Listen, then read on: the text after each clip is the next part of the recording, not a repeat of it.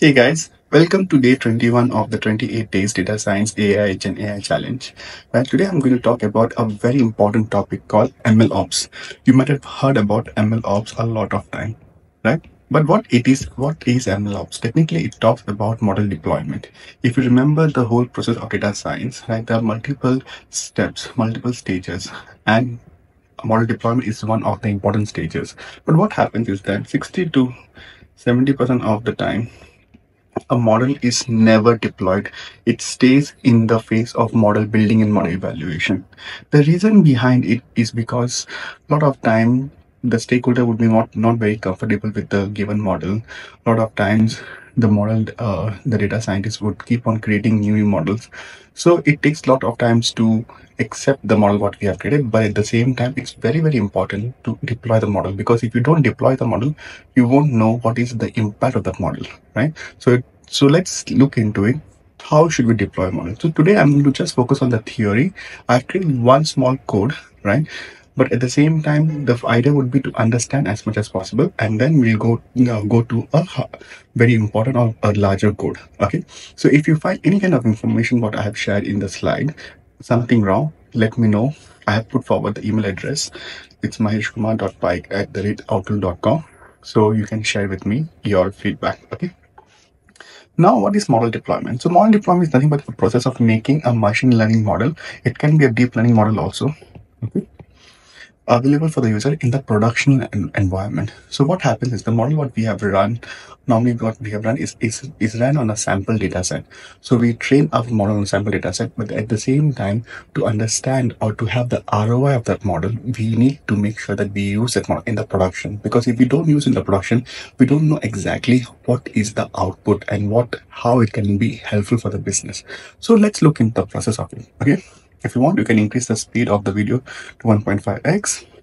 So this is a very quick, interesting way to see the whole process of a data science or a project. Okay, so when we think about model building, right, what we do is that we select a data set, perform data splitting, do a model building. If the model score is not good, we continue keep doing the model building again and again, try to get that perfect score. If the model is good, then we do the model interpretation. If then we go to model deployment, we play with the model, but I'm trying to focus on this part where we try to showcase this model with the help of our web app. So what happens then?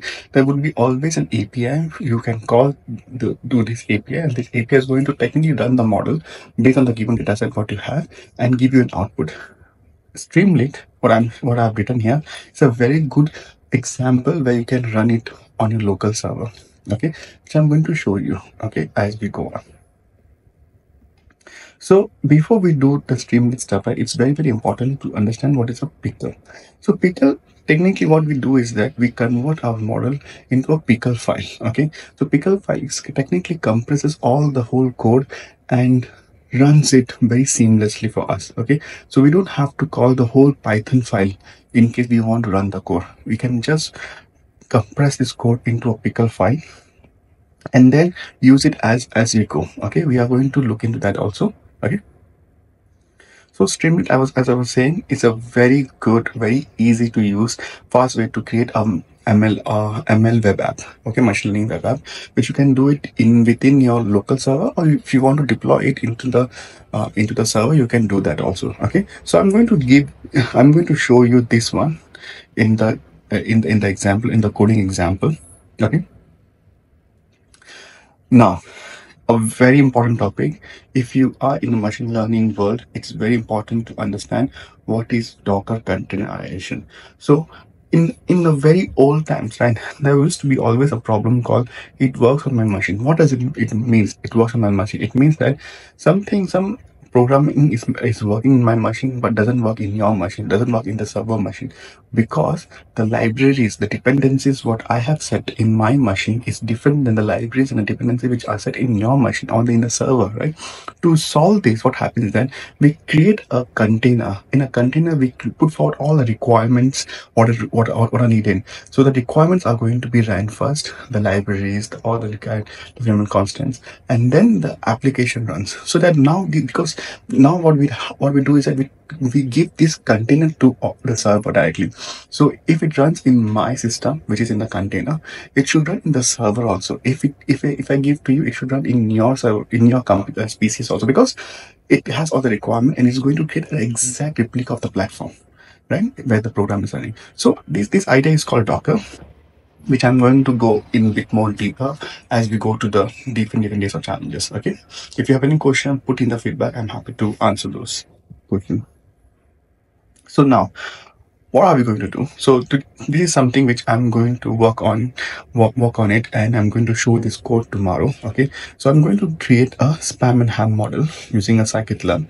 Okay. I'm going to save this model in a Pickle file, build a web app with a Streamlit, package it with the Docker, and then deploy into a cloud platform. What I will do, I will make sure that I'm able to do till here tomorrow, and then the rest part can be done on the next challenge. Okay.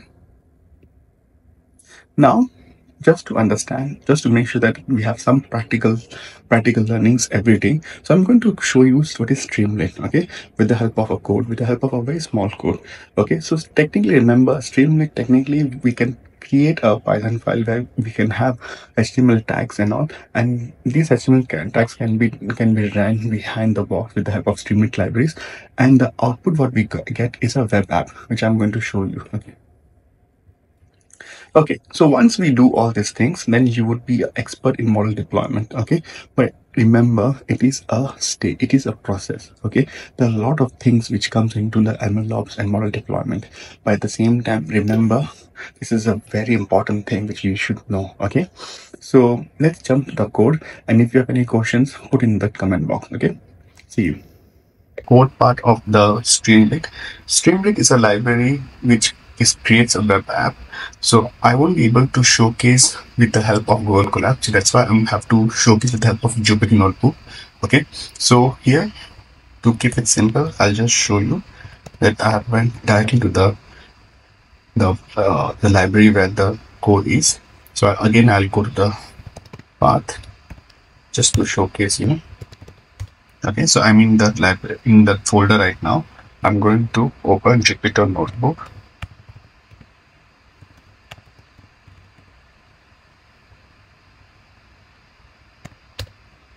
So this should open a Jupyter Notebook for me. Okay, so I'm going to show you this file. So if you see, it's a very simple code where I have called the Streamlit. I have run few HTML tags, like for example, title, header, subheader, text, markdown, right? I've written one formula with the respective tags. Okay, so once I run this, it is going to open a web page, and it is going to show me all these header tags. Very simple, very straightforward to understand. Just Streamlit. Okay, we're just focusing on Streamlit today. Okay, if you have any question in any of this tag, do let me know. So I'll go back to terminal. I'll say now stop running Jupyter Notebook. I would need you to run Streamlit. So the command is you have to write Streamlit, then run, then write stream hello, Streamlit hello, streamline hello, py.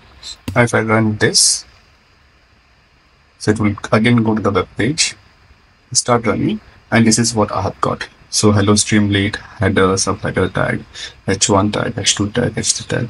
This is the formula what I had written. This is the dictionary what I had. Okay, so this is a very small demo of Streamlit. In the next section, I will show you a whole code running a model, then using a Pickle path, and then using a Streamlit, the whole thing. Okay, so till that time, if you have any question, let me know. I'm happy to share you my feedback. Thank you guys. If you have reached till here, it means that you have finished the video. Thanks for watching and being part of the 28 Data Science Challenge. Your support, engagement, and enthusiasm make this journey even more exciting for me.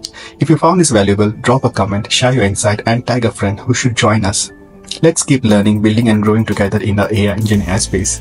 Make sure to like, subscribe, and stay tuned for the next challenging stuff what is going to come tomorrow, because we have just started and it is going to get better and better as we go. Bye.